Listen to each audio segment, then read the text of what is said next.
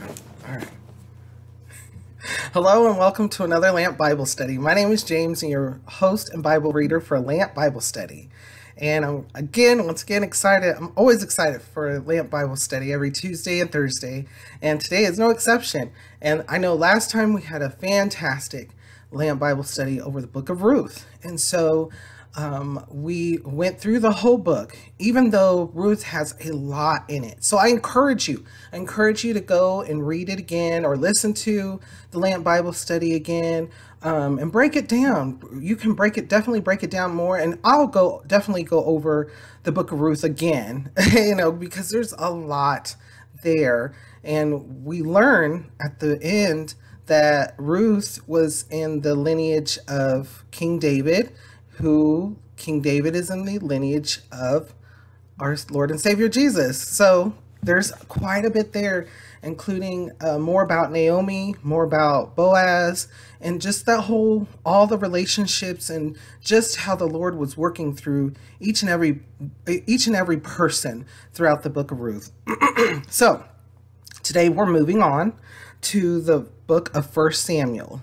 And so I'm reading from a collegiate NIV Bible, and of course I will be going over different translations, but currently we are reading the NIV version. So when it comes to thoughts, just praising the Lord, that popped into my head yesterday and it remains in my head today, praising and thanking the Lord for everything. So let's get started with today's Lamp Bible Study in 1 Samuel. The birth of Samuel. There was a certain man from Ramathaim, a Zuphite, from the hill country of Ephraim, whose name was Elkanah, son of Jeroham, the son of Elihu, the son of Tohu, the son of Zoph, an Ephraimite. These words, these names and such, this is the Old Testament and such. So if you do know how to correctly pronunciate all of these words and or names, please do so while we read along. If you know little shortcuts or little tidbits and such, you can always leave them in the comments section. I'm very grateful. Let's continue to read. He had two wives. One was called Hannah, and the other Peninnah. Peninnah had children, but Hannah had none. Year after year, this man went up from his town to worship and sacrifice to the Lord Almighty at Shiloh, where Hophni and Phinehas, the two sons of Eli, were priests of the Lord. Whenever the day came for Elkanah to sacrifice, he would give portions of meat to his wife Peninnah and to all her sons and daughters. But to Hannah he gave a double portion because he loved her, and the Lord had closed her womb. And because the Lord had closed her womb, her rival kept provoking her in order to irritate her. This went on year after year. Whenever Hannah went up to the house of the Lord, her rival provoked her till she wept and would not eat. Elkanah, her husband, would say to her, "Hannah, why are you weeping? Why don't you eat? Why are you downhearted? Don't I mean more to you than 10 sons?" So there's a lot here. There's a lot here. So Elkanah, he had two wives. That's the first thing. So where to begin? We can go all the way back to Genesis. Man created man and woman. He created them because the Lord said man is not good for man to be alone. So there was already a type of thing then in what you could look at as guidance for a relationship between two people. Well, in this case, you have Elkanah, who has two wives, Peninnah and Hannah. So It may have been custom almost about this time to have multiple wives, even. In some places it was. So there was already potentially going to be issue. We've seen it time and time again, even with Jacob, Leah, and her and Rachel. We've seen it time and time again where there's, and please correct me if I'm wrong on any of these names, but we've seen it time and time again that there's issues when there's multiple people involved in a relationship. And so we can already see that there's issues between the two wives. It's like a competition. Is that competition healthy for each person? I'm going to go with no. you know. And so it's one of those things where people sin and people do things. The Lord still utilizes everybody. Can utilize anybody, whoever he chooses. And he can make situations that are grim, and he can utilize those too. So you have that, you have the two wives, and you have this where Peninnah is basically irritating, provoking, etc. Hannah on purpose, because Hannah is barren. And we see again, Elkanah loves Hannah more. So, of course, there's going to be even more so from Peninnah because of that lack of true love.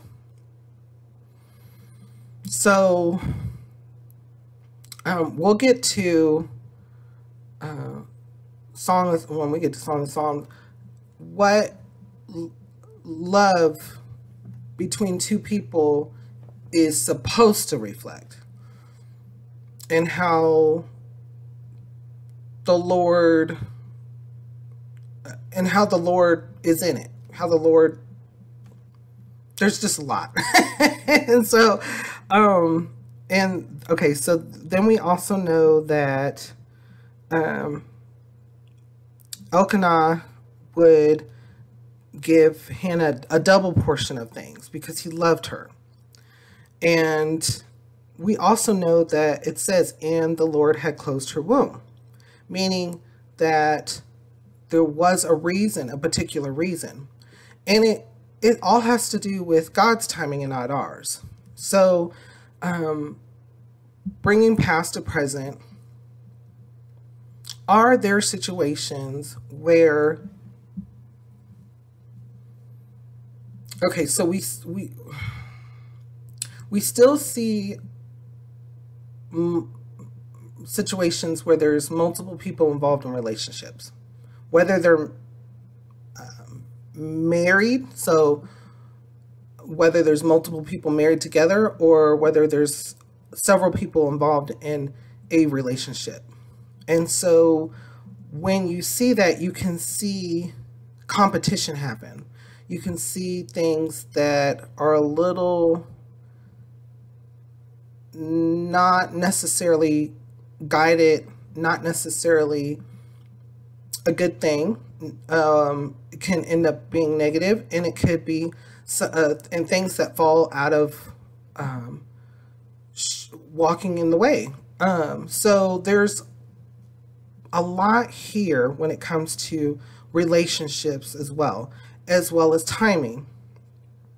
We this is another thing, timing. You may want things, including a relationship, including intimacy, including to grow a family and such, but the timing may not be correct. And there's always reasons for it. The situation, I mean, I could go in depth with that, and I might. One Bible study that may happen, but it's something that we don't necessarily control. We can try to control it. We can try to force things too, and when you force things, and you want it so bad, sometimes the Lord will go ahead and let you have it, let you have what you're requesting, not when He had originally planned for you. And we see time and time again that that does not lead to anything good. So what we want to do is be patient. Be patient, work on our patience, work on who we feel, because how we feel we are, our emotions as well. We don't want to get obsessed with something. We don't want to get obsessed to the point where we're stepping out of bounds and forcing a situation. We don't, because it could be harming somebody else. It could be harming ourselves. It could be harming the person that you love. And it could turn into a disaster, because if you keep trying to force something, the Lord may just go ahead and let you have it. And it's not in His timing, but in your timing as you requested. So, what kind of thoughts or feelings come to your mind when it comes to, this is the Old Testament, under the law, under certain types of, I certainly believe at this time it was in certain communities, having multiple partners, multiple wives was almost tradition in some instances. So what kind of thoughts or feelings come to your mind? How does it make you feel, and what does it make you think?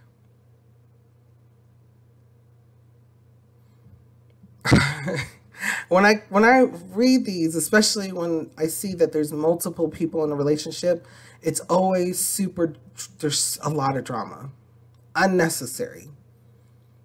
Is that really real representation of love?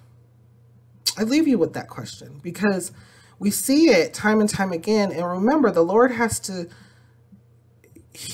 we think we developed that whole repeating process and learning. You have learning cartoons, you have learning videos and such, and they repeat things to you over and over again. We see this firsthand. We can read about it in the Bible, in the Holy Word, and see over and over and over again, example after example after example after example, and things still happen to this day. So is that really, my question to you is that really, is this an example of love, or is this an example of a teaching lesson? The whole Bible in itself is about love. And so you have different portions in it, though, that you can segment out and really also meditate and really go to the Lord. So pray about it. Pray about that question. Let's continue to read.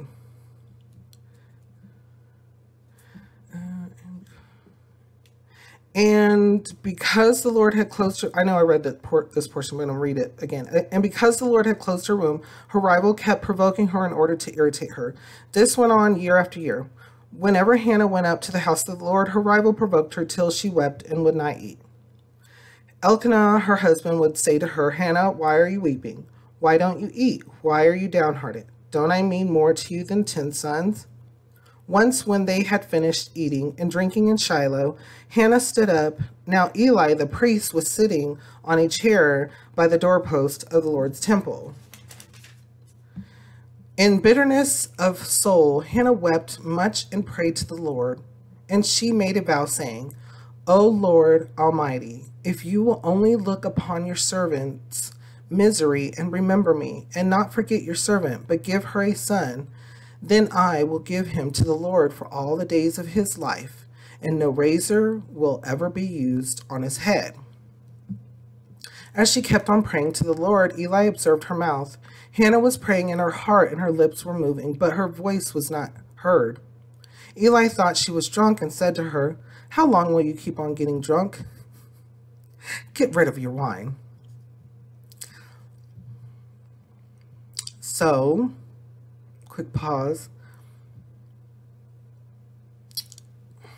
Traditionally speaking, during that time, It wasn't observed to, like, probably either prayer without moving your lips or praying and speaking out loud. So when he saw her, had her eyes, possibly had her eyes closed, and she was just,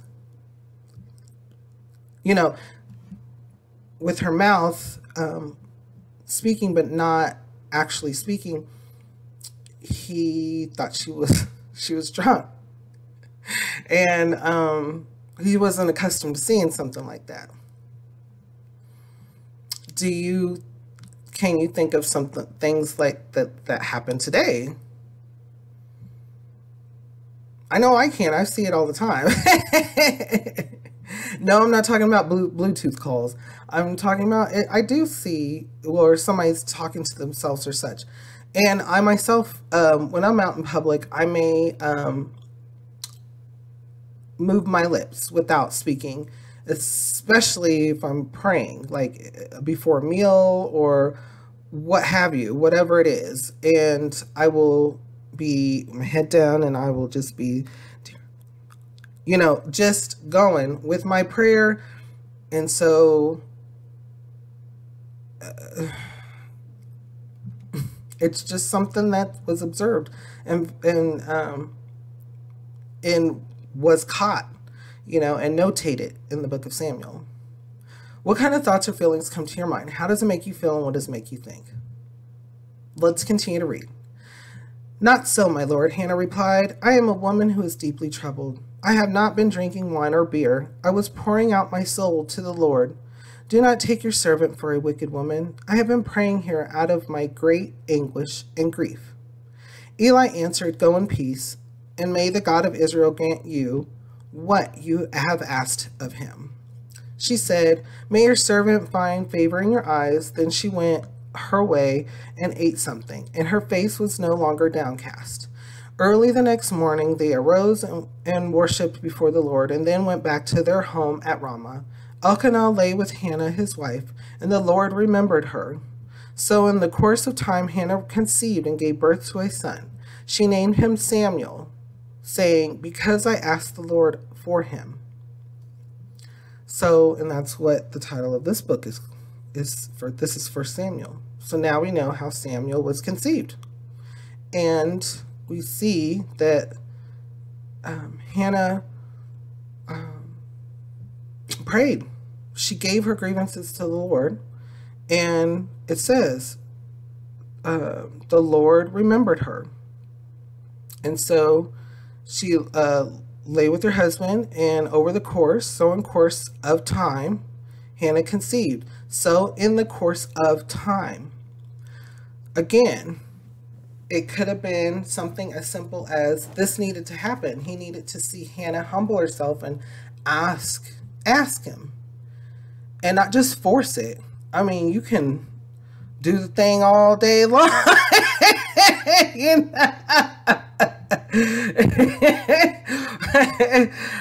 You can, and nowadays we even have, we know even more about, scientifically speaking, we know more about cycles and ovulation and what have you. And so you can do it all day long, but have you went to the Lord? I mean, you may want to have a child. Have you went to the Lord with it? And that's something in as simple as saying for Hannah, and it had to be in time. So it wasn't Hannah's time, it was the Lord's time. This in time, Hannah conceived. The Lord remembered her. In the course of time, Hannah conceived and gave birth. And she gave birth to a son that she named Samuel, whom this book is going to be about. There's an importance here. So when we are patient, we do receive that award. When we do ask or give our grievance to the Lord, there is an answer. There is progress. There is hope. And so there's quite a bit even just here that we just read. Speaking over and reading over these, what kind of thoughts or feelings come to your mind? How does it make you feel and what does it make you think? Let's continue to read. Hannah dedicates Samuel. When the man Elkanah went up with all his family to offer the annual sacrifice to the Lord and to fulfill his vow, Hannah did not go. She said to her husband, "After the boy is weaned, I will take him and present him before the Lord, and he will live there always." So remember, she had just said she had prayed to the Lord to have a son. And she said, if I have a son, I will dedicate him to the Lord. And so she understands what she requested. She understands that God fulfilled it. So she has to come. She's now understanding her fulfillment and that she has to come through on her side. And that's point number 2 or 3 or 4 or 5. When you ask the Lord and you do bargain,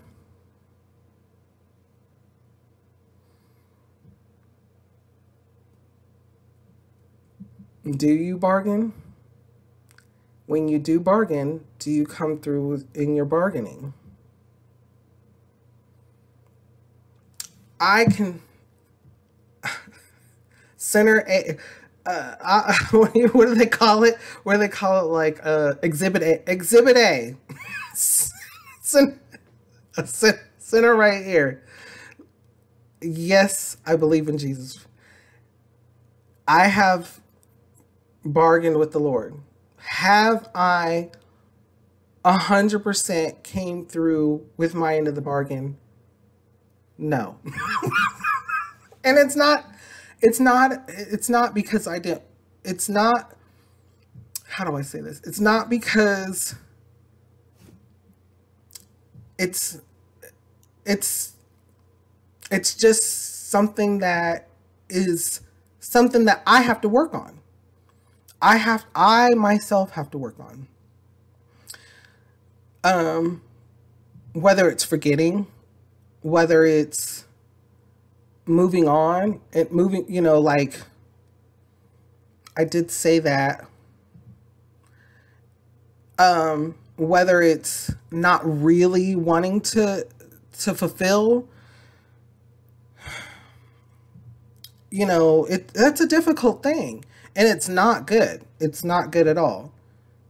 The correct path is what Hannah is doing. She is fulfilling. So that's something that we all can work on and think about. Have you asked for something from the Lord? And then also have you bargained with the Lord for it? Lord Jesus, if you let this plane land safely, I definitely will go to church this Sunday. And you forget to go.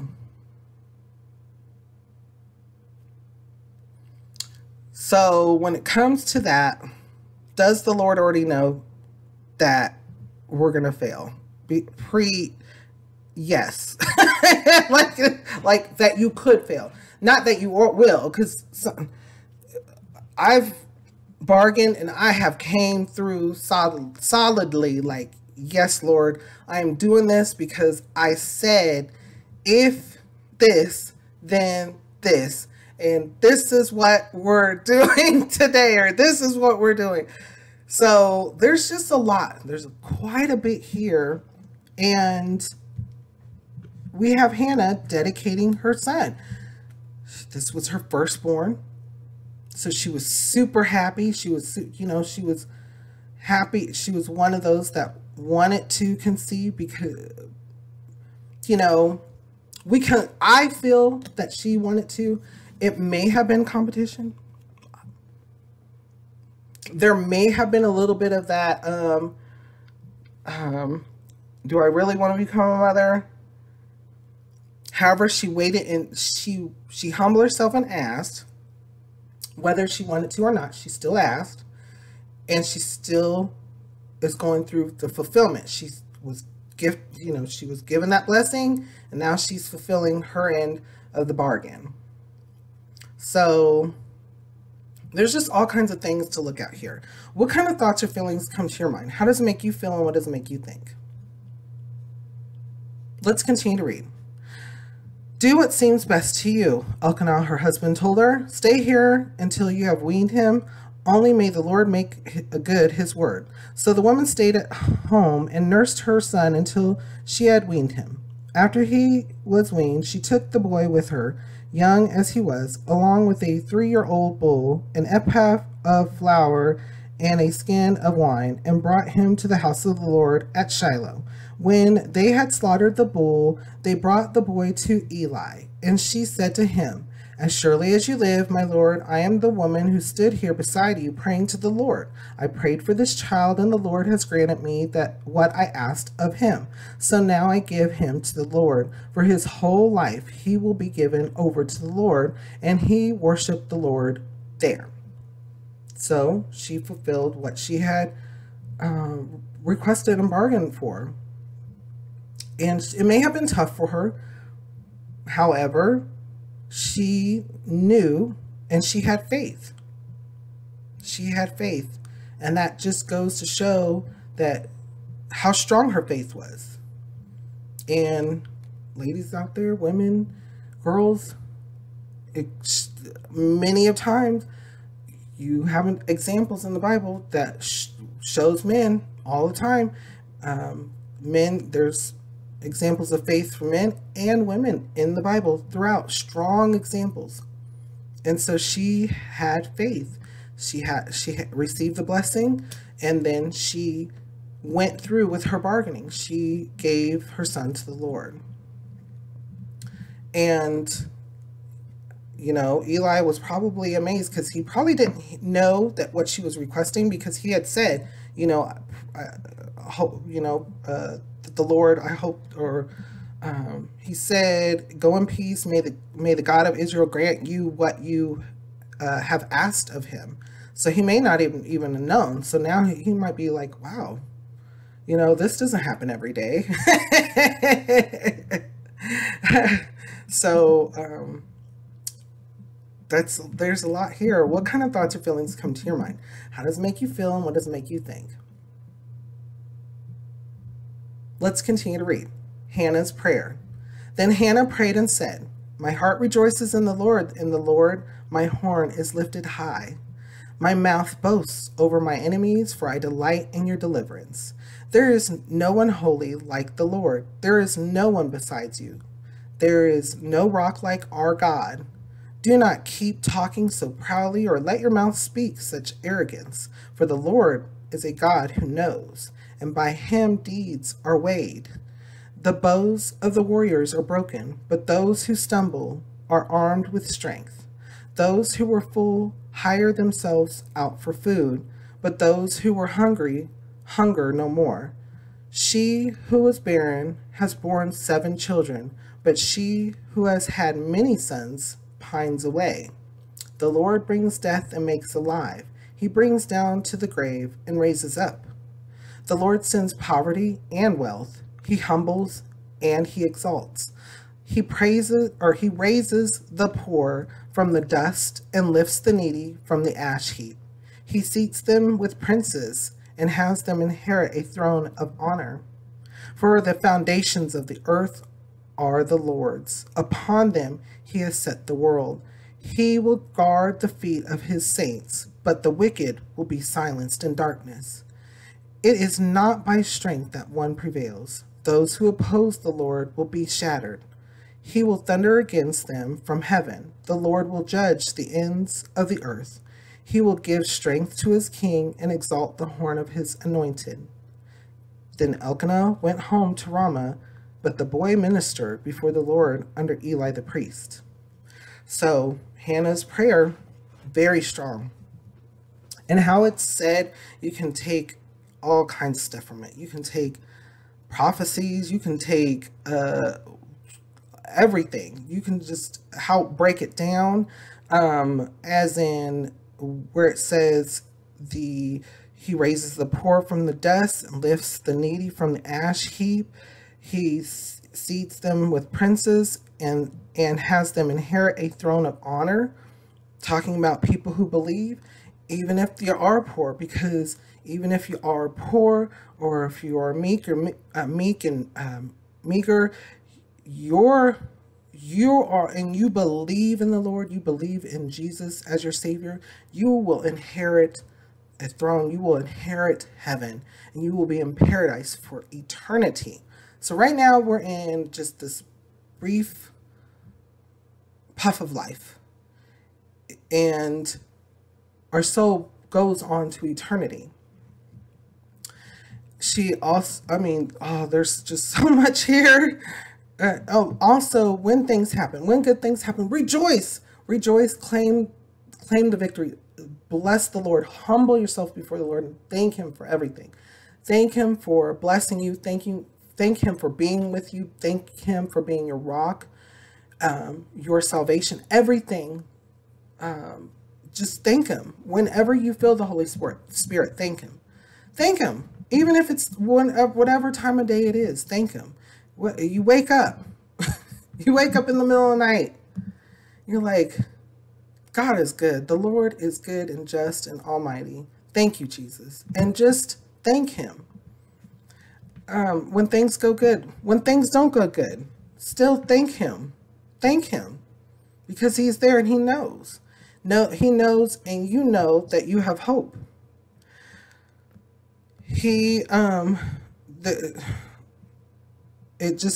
There's so much that Hannah's prayer goes over. The Lord sends poverty and wealth. So the people who are not humble, the people who have it all, there's a lot, especially today, it's really easy to see, especially in media, and you can see the different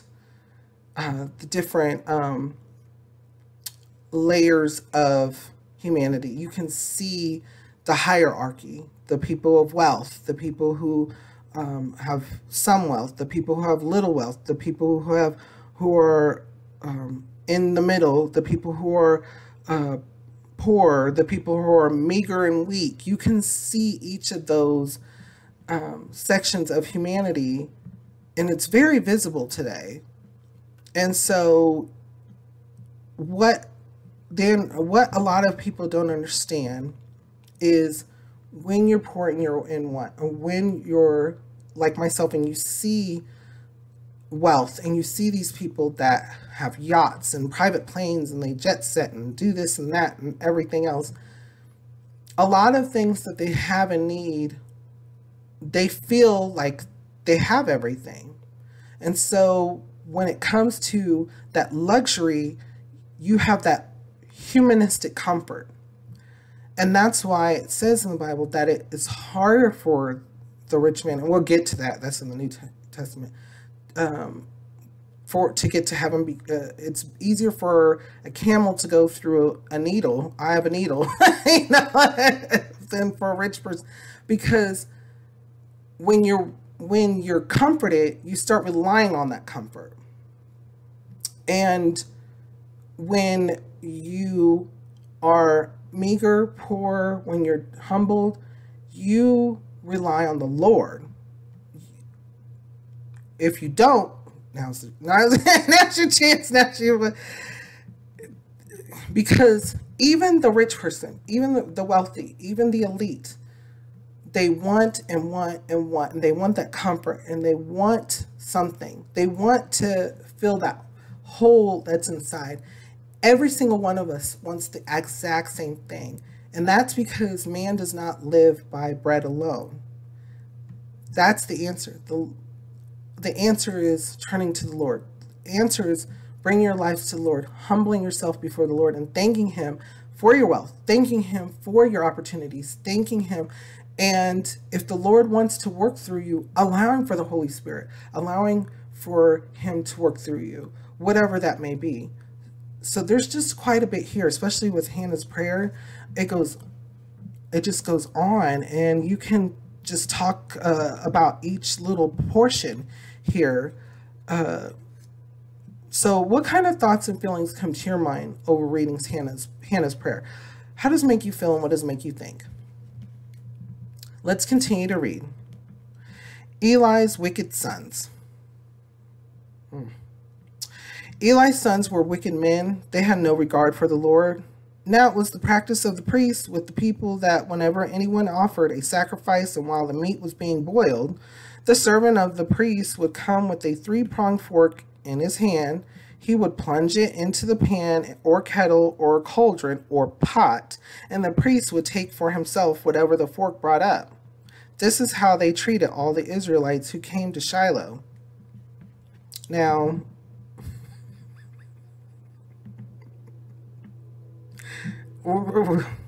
previous Lamp Bible studies, if you haven't been in the previous Lamp Bible studies since Exodus, Exodus, Leviticus, Numbers, Deuteronomy, Genesis, Joshua, Judges, Ruth, now we're in Samuel.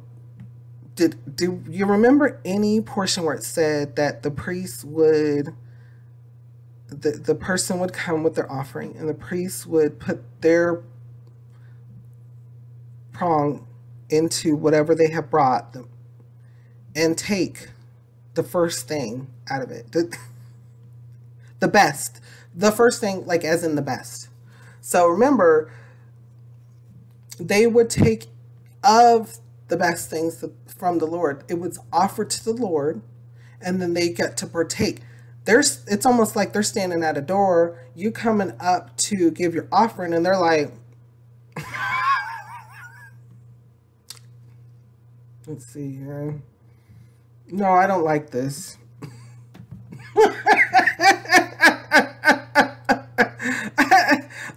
Or it doesn't.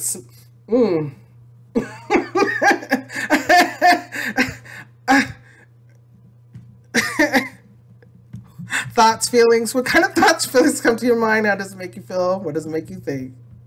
Let's continue to read. But even before the fat was burned, the servant of the priest would come and say to the man who was sacrificing, "Give the priest some meat to roast. He won't accept boiled meat from you, but only raw." They've already made practices and such that were nowhere near given in the directions. But do we do those things? Do we, past to present, do we develop things that we think may have been, or from culture, passed down, may have started sometime? Think about like the game telephone. When you were little, you spoke something, or maybe in school or college or whatever it happened.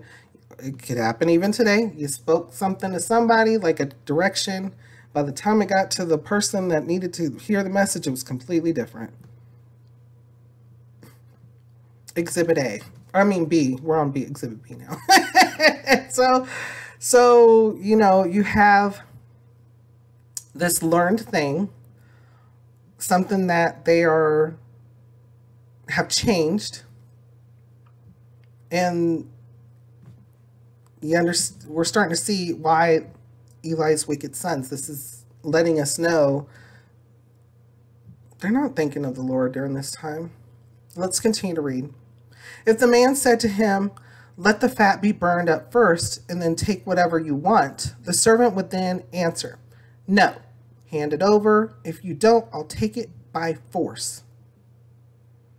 An offering. Mind you, it's an offering. The sin of the young men was very great in the Lord's sight, for they were treating the Lord's offering with contempt. Absolutely. But Samuel was ministering before the Lord, a boy wearing a linen ephod. Each year his mother made him a little robe and took it to him. Aww. When she went up with her husband to offer the annual sacrifice. That's so cute. Eli would bless Elkanah and his wife, saying, "May the Lord give you children by this woman to take the place of the one she prayed for and gave to the Lord." Aww. Then they would go home, and the Lord was gracious to Hannah. She conceived and gave birth to 3 sons and 2 daughters. Meanwhile, the boy Samuel grew up in the presence of the Lord, with his little cute outfits every year as he grew. I could only imagine. Nowadays, it would be a big, like, taking pictures and everything. It probably was something, maybe drawings. Maybe they did drawings. I don't know. Hand drawings or something. I don't know.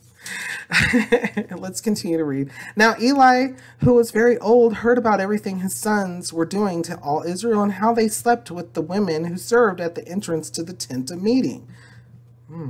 So he said to them, "Why do you do such things? I hear from all the people about these wicked deeds of yours. No, my sons, it is not good report. It is not a good report that I hear spreading among the Lord's people. If a man sins against another man, God may mediate for him. But if a man sins against the Lord, who will intercede for him?" His sons, however, did not listen to their father's rebuke, for it was the Lord's will to put them to death. And the boy Samuel continued to grow in stature and in favor with the Lord and with men.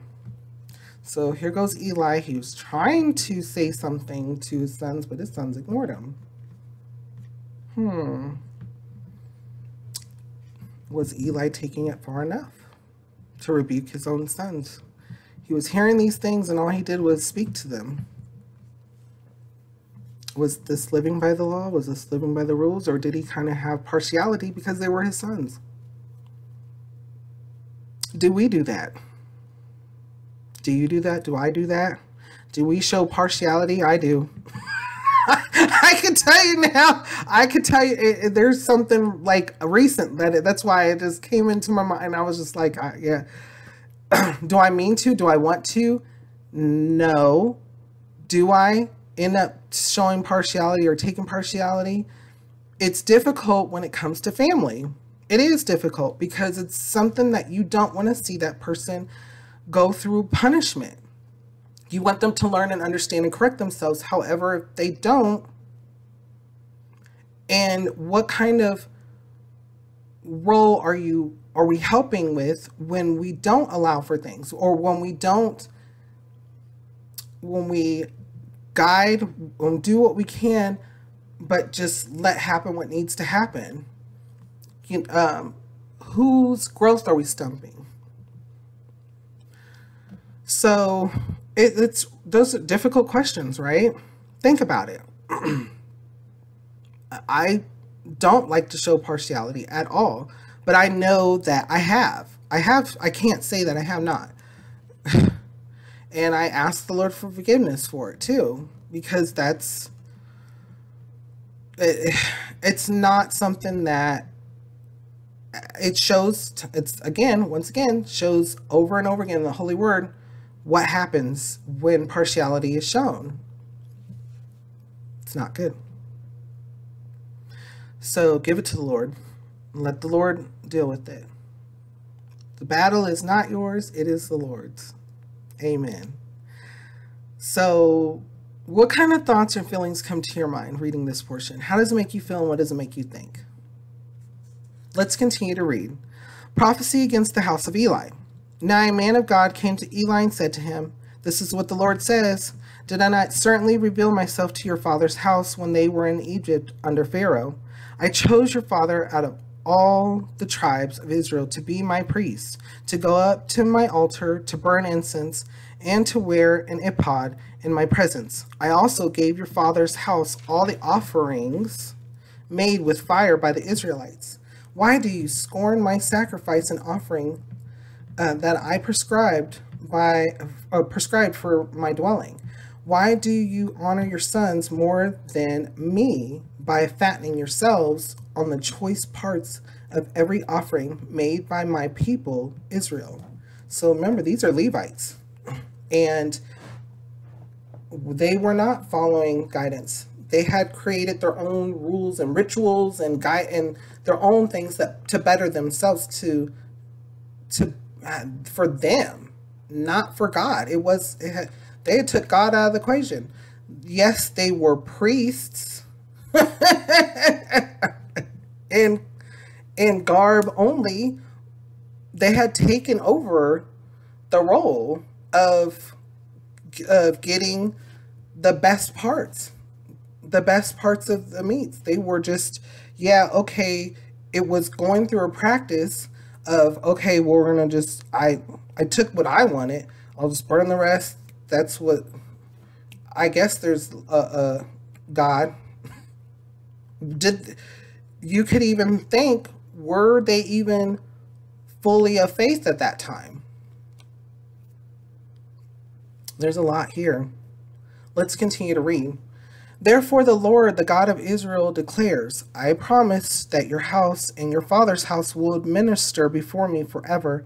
But now the Lord declares, far be it from me, those who honor me I will honor, but those who despise me I will disdain. The time is coming when I will cut short your strength and the strength of your father's house, so that there will not be an old man in your family line, and you will see distress in my dwelling. Although good will be done in Israel, in your family line, there will never be an old man.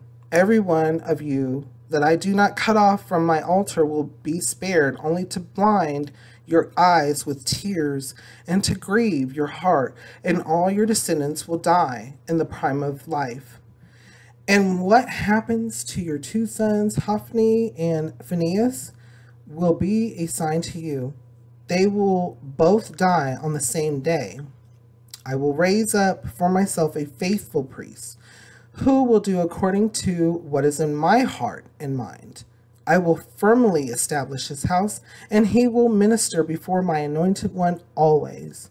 Then everyone left in your family line will come and bow down before him for a piece of silver and a crust of bread, and plead, appoint me to some priestly office so that I can have food to eat. So he's removing the blessing from this family line because, like I just mentioned, I said, did Eli go far enough from rebuking his children? He just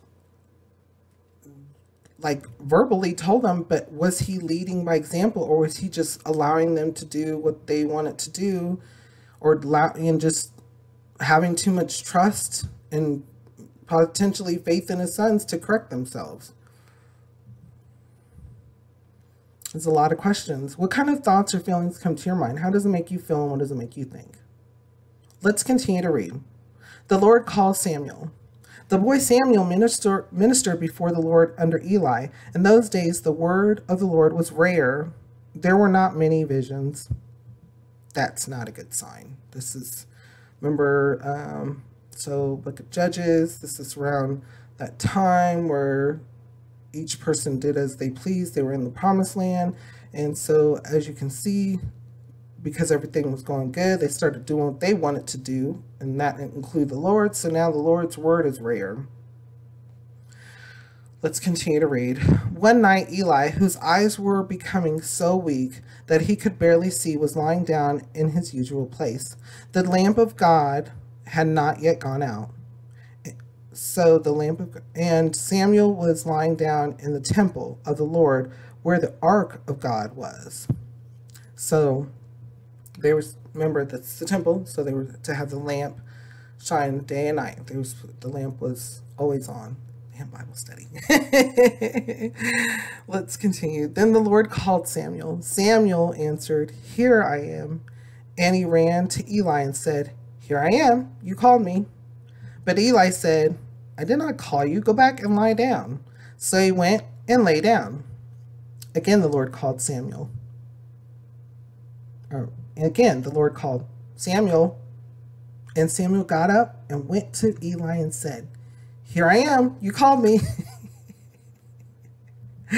"My son," Eli said, "I did not call you. Go back and lie down." Now Samuel did not yet know the word of the Lord had not yet been revealed to him. The Lord called Samuel a third time. And Samuel got up and went to Eli and said, "Here I am. You called me." Then Eli realized that the Lord was calling the boy. So Eli told Samuel, "Go and lie down, and if he calls you, say, 'Speak, Lord, for your servant is listening.'" So Samuel went and lay down in his place. The Lord has to repeat. Get us to listen. So now we know. Say, "Speak, Lord, for your servant is listening." That's something for you. That's something for myself. You know. You know when you know. When you hear it, when you feel it. You know because you're at peace. You're also maybe a little full of different kinds of emotions when it does happen. You know, because in amazement, and shock, and wonder, and automatically humbled. And, you know, it is God. So you may have fear, and that is just. Let's continue to read. The Lord came and stood there, calling as at the other times, Samuel, Samuel. And that fear, that's because it's God. And that fear, though, gets washed away because that peace, the overwhelming peace and love comes. So it's humanistic. It's humanistic for us to have those emotions. And the Lord knows it, and that's why he has to tell us, do not fear. He says that all the time. He says that to people he's spoken through to all in the Bible, and he says that to us now. So think about it. And okay, the Lord came and stood there, calling as at the other time, Samuel, Samuel. Then Samuel said, speak, for your servant is listening. And the Lord said to Samuel, see, I am about to do something in Israel that will make the ears of everyone who hears of it tingle. At that time I will carry out against Eli everything I spoke against his family from beginning to end. For I told him that I would judge his family forever because of the sin he knew about. His sons made themselves contemptible, and he failed to restrain them. Therefore, I swore to the house of Eli, the guilt of Eli's house will never be atoned for by sacrifice or offering. Samuel lay down until morning and then opened the doors of the house of the Lord. He was afraid to tell Eli the vision, but Eli called him and said, Samuel, my son. Samuel answered, here I am. What was it he said to you? Eli asked.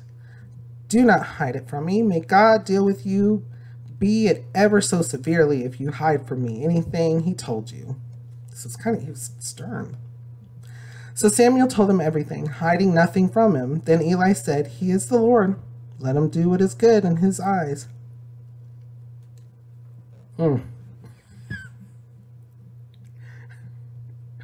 It's like Eli was like, oh boy, I'm getting ready to get it. It shows that faith, but also that, like, I don't know how to say, like,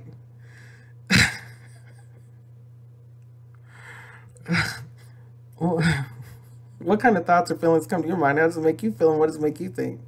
Let's continue to read. The Lord was with Samuel as he grew up, and he let none of his words fall to the ground. And all Israel from Dan to Beersheba recognized that Samuel was attested as a prophet of the Lord. The Lord continued to appear at Shiloh, and there he revealed himself to Samuel through his word. And Samuel's word came to all Israel. So Samuel was growing. He was having his relationship with the Lord, his walk with the Lord, and he was growing in the Spirit. And it was so much so that people throughout the land were recognizing it. When they were coming, when they were visiting, when they were hearing his words and such, they were recognizing that the Lord was with them and that the Lord was utilizing, was speaking through him. And so all of Israel recognized him as a prophet of the Lord.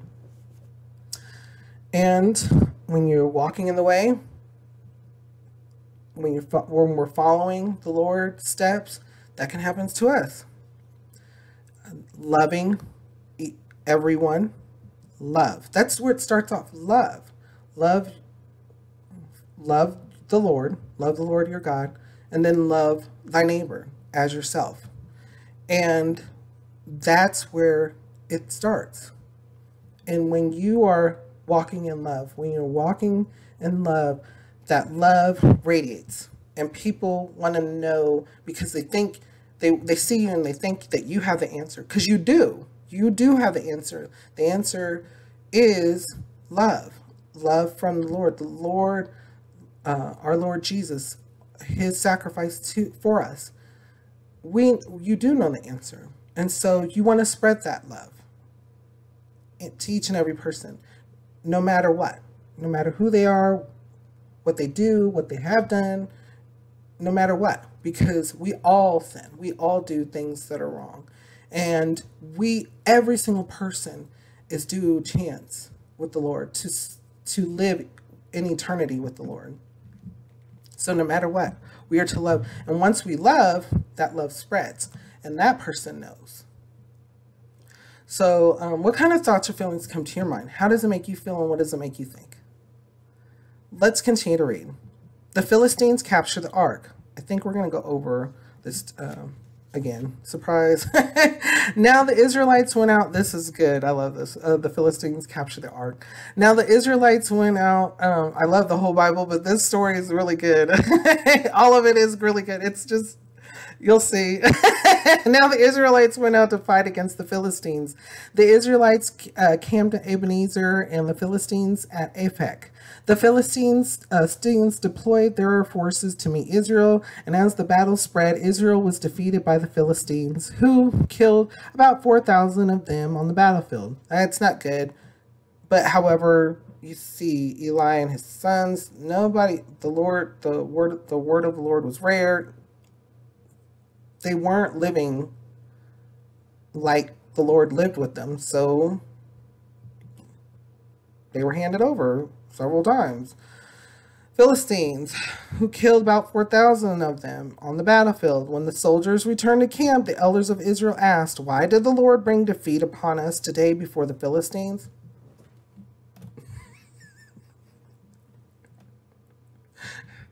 So the bad thing happened, and now they're like, why the Lord allowed this to happen? Remember, they weren't even given, like, doing all the sacrifices, and then when they had priests that were doing what they wanted to do and what they had made up. Wonder if that stuff happens today. So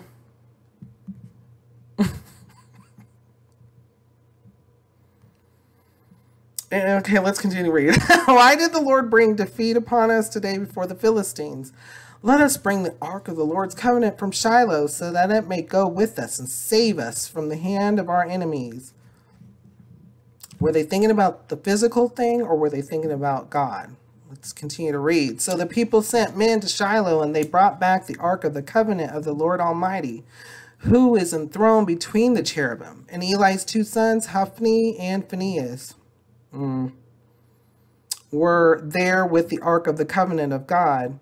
When the ark of the Lord's covenant came into the camp, all Israel raised such a great shout that the ground shook. Hearing the uproar, the Philistines asked, "What's all this shouting in the Hebrew camp?" We just defeated them, right? Or routed them, right? You know, we hurt them pretty bad. Why are they all happy? When they learned that the ark of the Lord had come into the camp, the Philistines were afraid. You know, that was a representation. And these are people who worship other gods and things. So they were like, oh, they brought their God, even though, you know, God here with us now, you know, even now. So of course they were, you know, a little bit afraid. And this is what they said. Let's continue to read. A God has come into the camp, they said. We're in trouble.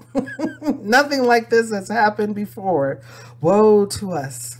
Who will deliver us from the hand of these mighty gods? They are the gods who struck the Egyptians with all kinds of plagues in the desert. Be strong, Philistines. Be men, or you will be subject to the Hebrews as they have been to you. Be men and fight.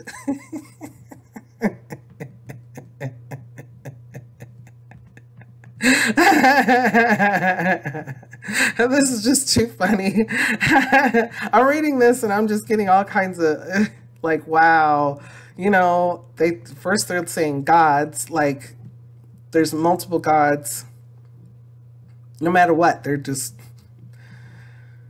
and then they're like, be strong, we're gonna be strong. You know, they don't understand that their strength isn't their strength.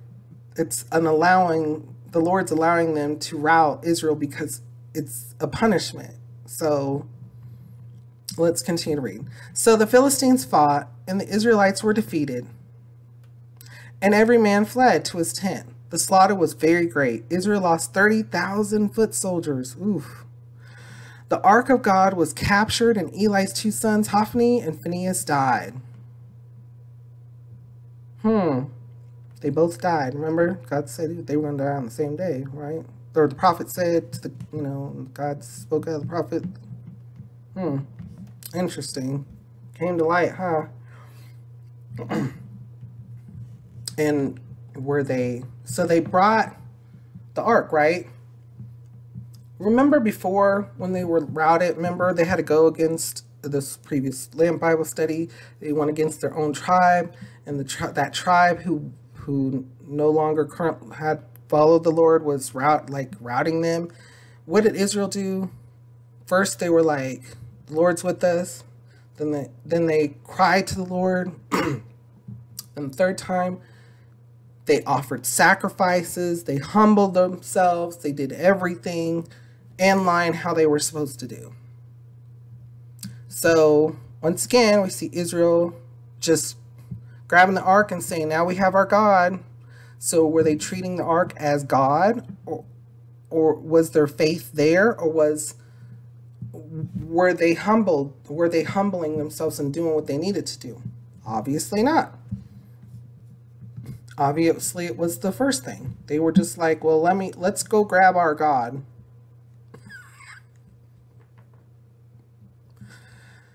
Not recognizing that they're not like the Philistines. Philistines don't have a God. They have their made up whatevers. And the actual living God is with Israel, but they're like, let's go get a representation. So they were routed. What kind of thoughts or feelings come to your mind? How does it make you feel, and what does it make you think? Can we take things from past to present today? Absolutely. When we're not walking in the way and we try to act, and I've said this before in previous Bible studies, where we try to act like the Lord is a genie in a bottle. Like we pray when we need something. What was the saying? Easter, Christmas, a CEO, Christmas, Easter only. My sister, she said that, and I'm pretty sure it's a saying, Christmas and Easter only. So some people go to services Christmas and Easter only. Those may be the only two times that they spend, but do they spend them? So we are here to love each other, right? So let's say that somebody that goes and has fellowship those two times. Do they have fellowship? That's not for us to know. That's for something for them to the Lord. And how often. So we would want to have fellowship with the Lord all the time, daily, minute by minute, and such. And then sometimes you can get, or some people can get to where they don't have much fellowship with the Lord. Is that something, though, for us as humans to judge? That's a question to you, a question to me. Is it our role to judge each other's walk? Each person has their own walk with the Lord. So it's not my walk that it's someone else to look at and say, that's wrong, or you should need to be going this way or that way, because it's wherever the Lord guides each and every one person. So those are things to think about. So is it okay to reference to somebody as in a correction when they're off? So let's say that someone who goes twice a year, they may have fellowship, with the Lord and you don't know. So you could end up saying something to them and they could end up correcting you. Or they could be noticing how other people fellowship with the Lord and they may want to change how they fellowship with the Lord. And it may not be physical, or it may not be something that people can physically see. Lots of questions there and lots of things to think about. Always take those to the Lord. Meditate on them. Meditate with the Lord on them. And read the Holy Word. A lot there. What kind of thoughts or feelings come to your mind? Once again, how does it make you feel and what does it make you think? Let's continue to read. Death of Eli. That same day, a Benjamite ran from the battle line and went to Shiloh, his clothes torn and dust on his head. When he arrived, there was Eli sitting on his chair by the side of the road, watching, because his heart feared for the ark of God. He was in fear of the ark of God. When the man entered the town and told what had happened, the whole town sent up a cry. Eli heard the outcry and asked, "What is the meaning of this uproar?" The man hurried over to Eli, who was 98 years old and whose eyes were set so that he could not see. He told Eli, "I have just come from the battle line. I fled from it this very day." Eli asked, "What happened, my son?" The man who brought the news replied, "Israel fled before the Philistines, and the army has suffered heavy losses. Also, your 2 sons, Hophni and Phinehas, are dead, and the ark of God has been captured." When he mentioned the ark of God, Eli fell backward off his chair by the side of the gate. His neck was broken, and he died, for he was an old man and heavy. He had led Israel 40 years. So, remember, Eli and his sons were taking the best things, and they had gorged themselves. And so this is telling us that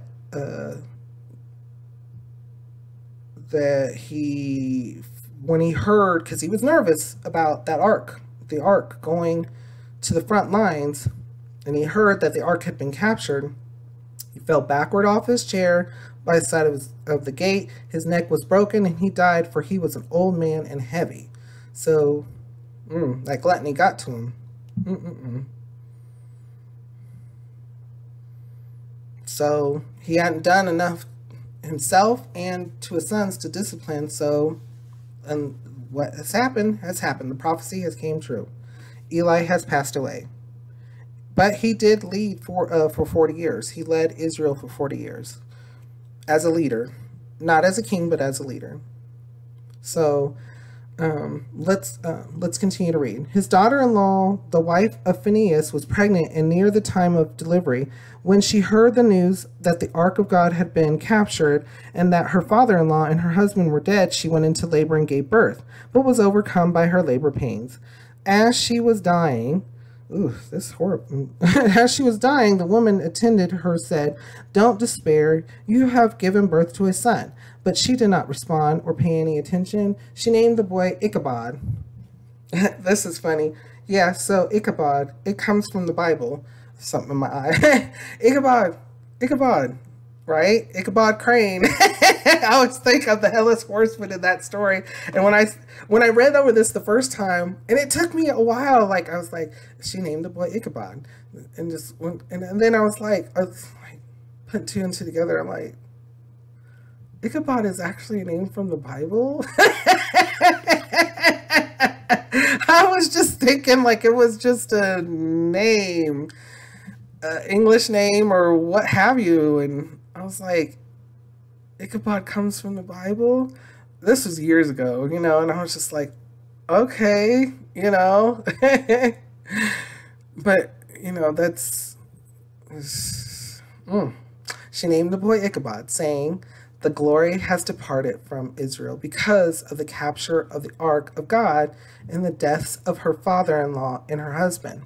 She said, "The glory has departed from Israel, for the ark of God has been captured." So she was in remorse and despair, and so she named her boy Ichabod. And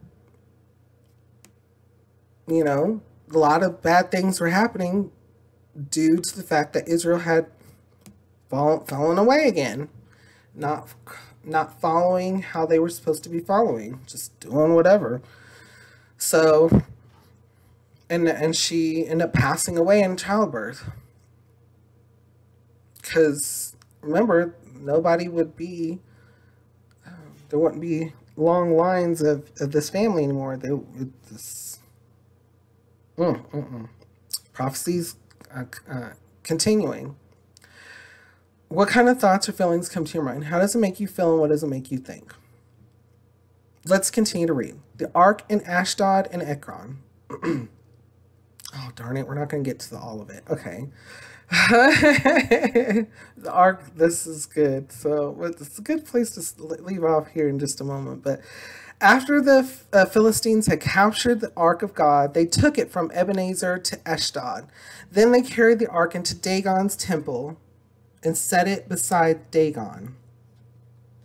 Dagon is a god of like war. They're the Philistines' god, one of their gods. And this is really good. That's gonna happen.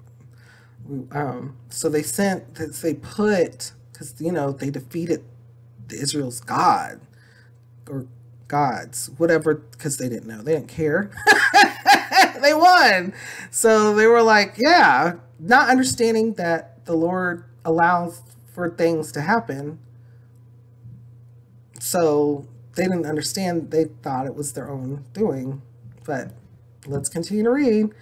When the people of Ashdod rose early the next day, there was Dagon, fallen on his face on the ground before the ark of the Lord. They took Dagon and put him back in his place. But the following morning, when they rose, there was Dagon, fallen on his face on the ground before the ark of the Lord. His head and hands had been broken off and were lying on the threshold.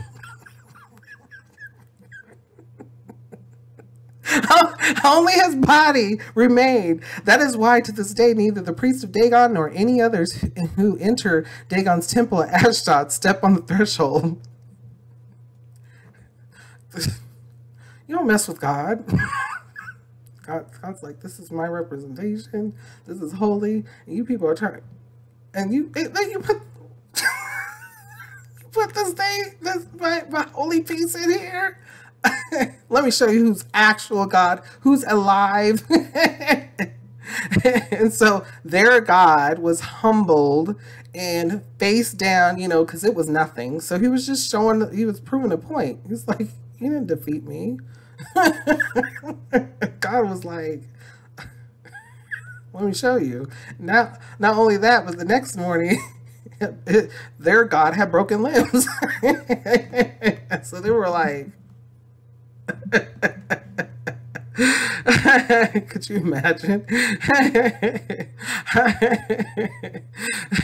Their faces. Let's continue to read.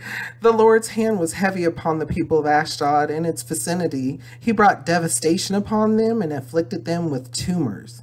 When the men of Ashdod saw what has happened, they said, the ark of the God of Israel must not stay here with us, because his hand is heavy upon us and upon Dagon, our God.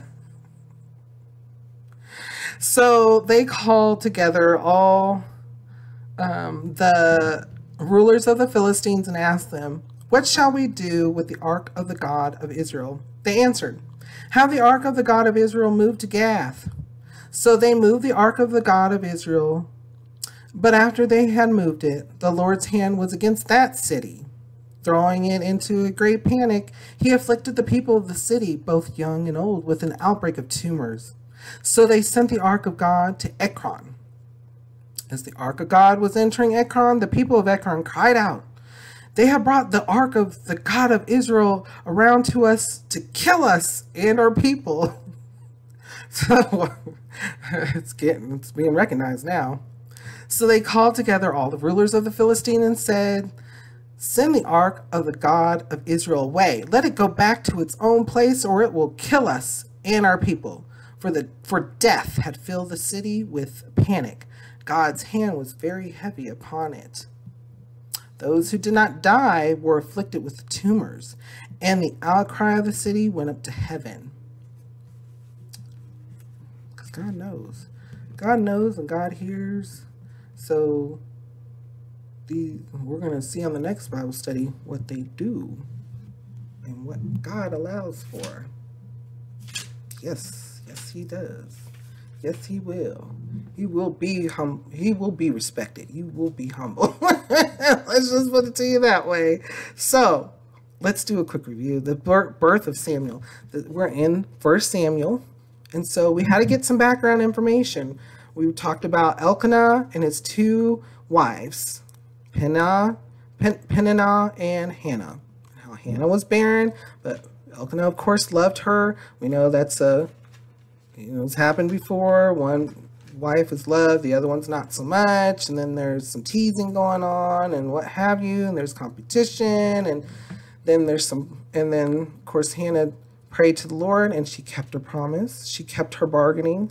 She prayed to the Lord answered, heard her, let her conceive a son, who is Samuel, who's going to be utilized, who we're going to learn more about through the book of Samuel. And Samuel was dedicated as she had requested, part of her bargaining. We talked about that with us too. We talked about how there's a lot there when it comes to Hannah and her situation with her, with Peninnah, the other wife, and how we talked about how all the way back in Genesis, when there's multiple people in a relationship, how there could be issues. Hannah's prayer. We talked about Hannah's prayer and how each part of her prayer could be broken down, even as much as prophecy. How she's saying that he will guard the feet of his saints, but the wicked will be silenced in darkness, because overall we know that will happen. They'll be away from the Lord. People who do not believe will be away from the Lord for eternity. And that's why it's so important for each and every one of us that do believe and acknowledge to spread the words, to spread the love to each, because every single person deserves love. Every single person, no matter who they are, deserves love.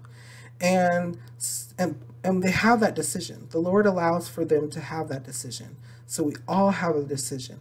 And it's something of importance, though, to show what love is, because every single person has that seekness, that want. They want to fulfill that fulfillment, and the Lord is that fulfillment. Jesus is that fulfillment. And so it's one of those things that you want to share the love. You want to share the love, and you want to recognize love for yourself too. Ourselves, we want to recognize, and we want to walk correctly. We want to walk and have a relationship with the Lord and walk in his ways correctly. And how to do that, there's reading the Holy Word, praying, going to God with whatever it is. And Hannah's prayer is precisely just one of those excellent things. Time and time again, the Lord uses men and women. And then we learned about Eli's wicked sons. And Eli's Levite and the tribe of Levites, and he has wicked sons that are just doing whatever they want to do. We discussed how, do we see that those practices today? Absolutely. So we have examples. We also got a prophecy against the house of Eli because of it. And we knew that, and we see that Samuel was growing in the Lord. He was there, so he was witnessing those things. So from a very young age, he was witnessing quite a bit of life. And so Samuel, though, was keeping his walk with the Lord. And we also know that the Lord called Samuel. and Samuel didn't, even though he was there, he was working in the house of the Lord, he may have not had a relationship, and now he starting to have a relationship with the Lord. So much so that all of Israel took notice and gave and told each other that he was a prophet, that he was someone who the Lord utilized through Samuel's living, through his life, and how he loved, right? And so the Philistines, then we know that the Philistines came and they attacked Israel. Remember, the Philistines were people in Canaan that were not removed because Israel did not remove all the Canaanites, and the Philistines were included. So now the Philistines have gained power again because Israel was not following in the Lord. And so the Lord allowed for the Philistines to rout Israel. And then not only that, but they captured the ark. They captured the ark. And and then so we got to understand that at this point, literally, they were just treating it as gods, like some, once again, here we go, just whatever it is, it's a god, maybe it's God, it's this thing is God, it's an ark, it's a representation. And so, and how before we get to what happened with the Philistines, it gave us a fulfillment of the prophecy and how the prophecy was coming true about Eli and his sons. His sons both died on the same day. Then boom, Eli learns that the ark was captured, and he fell back in his chair and died. And because he was old and heavy, because they were taking the fat, they were taking all the good stuff and not giving the Lord his due. And then we have, and then it goes back to the Philistines had captured the ark, and they had started celebrating and put it in their temple, their own God's temple. And God was like, oh yeah, let me show you who actually is God. I will humble your God. And that's what happened. He not only humbled it, but then he decapitated it. Or remove some of its limbs as a shock, and they suffered tumors, they suffered issues, they had things because of it, because of they didn't recognize God. And so now they're knowing that there is a living God, and they're trying to figure, and so much so that none of the cities want to hold this ark, and to the fact where all of the leaders have gotten together and they're like, well, let's just send this thing back because it must be a weapon. They're not even recognizing, because they're so into their own religious practices, what have you. They're not even, they're almost like walled off, and so to the living God in their minds. So there's a lot here. Over today's Lamp Bible Study, what kind of thoughts or feelings come to your mind? How does it make you feel, and what does it make you think? Once again, thank you so much for a wonderful, fantastic, blessed Lamp Bible Study. I pray that the Holy Spirit is able to continue to work through this Lamp Bible Study, and you have questions, you have concerns, you have thoughts, aha moments, what comes together, the light bulb comes on, the lamp comes on, understanding that we're here to spread the love, the information in the Holy Word, the gaining of wisdom, us seeking wisdom together. So thank you. I pray that we continue to seek the Lord's wisdom through His Holy Word together. Please continue to pray for me. I will always continue to pray for you. And the Lamp Bible Studies come out every Tuesdays and Thursdays, along with little highlights that are much shorter than the Lamp Bible Studies themselves, as well as flashlights. Be on the lookout for those at Lamp Bible Study on the YouTube page. There also is an Instagram page. You're always welcome to leave comments, questions, concerns. There's an email address as well on the YouTube page under the direction, or like if you have questions and such. So thank you very much once again. Wherever you are, that concludes today's Lamb Bible study. We'll continue through the book of Samuel. Again, if you have a chance to go back to book Ruth, listen to that, or read through it again. And we'll continue through the book of Samuel. As always, wherever you are, have a blessed morning, a blessed day, a blessed afternoon, a blessed evening, a blessed night. God bless.